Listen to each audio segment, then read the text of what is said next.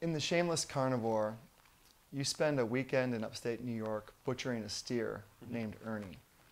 What did you learn about yourself in that experience? I learned that I had taken my meat for granted for way too long.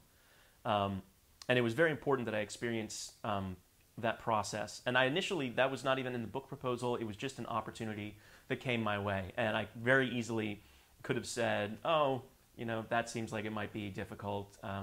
And I am under absolutely no obligation to deliver that sort of thing to my editor at the end of the day. To butcher a 700-pound steer. Exactly. But I saw it as an opportunity to really experience what life on the farm is like, and to experience meat from the very, very beginning, from a living kind of dopey animal who's chewing at my coat and mooing and pooping on the farm to at the end of a very, very long and difficult, both physically and emotional day, to going home with steaks and chops and roasts in a cooler in a car.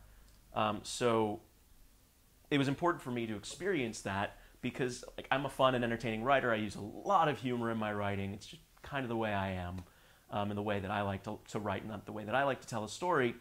But I really wanted to not come across as glib, because when you eat meat, you're experiencing, however indirectly, the death of an animal, and it's very important to take that seriously.